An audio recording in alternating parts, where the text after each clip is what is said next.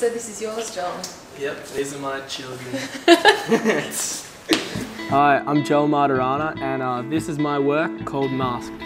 That's so cool. Masked is about people judging each other, and I tried to take different people from society and sort of put an ugly face on them to exaggerate how people look at each other.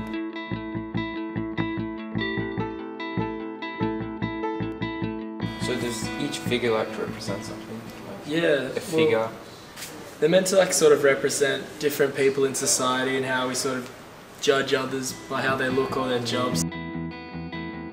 I sort of make up stories for them because I work with them so long that you go a bit crazy.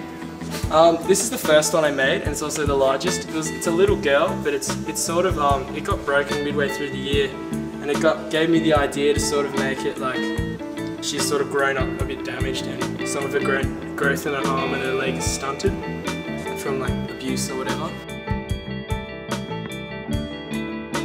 Well, one of the priests thought he'd make a funny joke, and he said, "Oh, so this is your family?"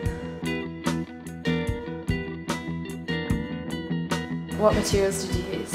I used, they're all made of clay, Yeah. and the one in the middle has a bit of wood under its foot, and just some like bandages and plastic flower stuff. Yeah. And paint and glaze. First of all, I was really scared of carving out like human faces. That really scared me, but then my teacher sort of was mucking around with a bit of clay, and he was just like kneading it and stuff. Yeah. And I was like, I was like, wait, let me just play with that. And I just play with it like Play-Doh. No, the colours work really well together. Yeah, the colours I probably found the hardest because I had the least amount of time for, and I had absolutely no idea what to do. Yeah. So I don't know, I kind of put them on half-heartedly, so then all this like dark stuff burned through. Yeah. So I really liked it because it looked kind of like horror, like Yeah. freak show kind of thing, which I'm pretty happy with. So.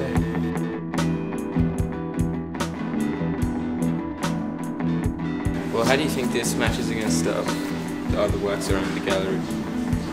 To be honest, I'm happy I chose sculpture because I cannot do anything. Everything around me looks absolutely amazing. Yeah, I'm happy with how they all turned out. Yeah, it looks great.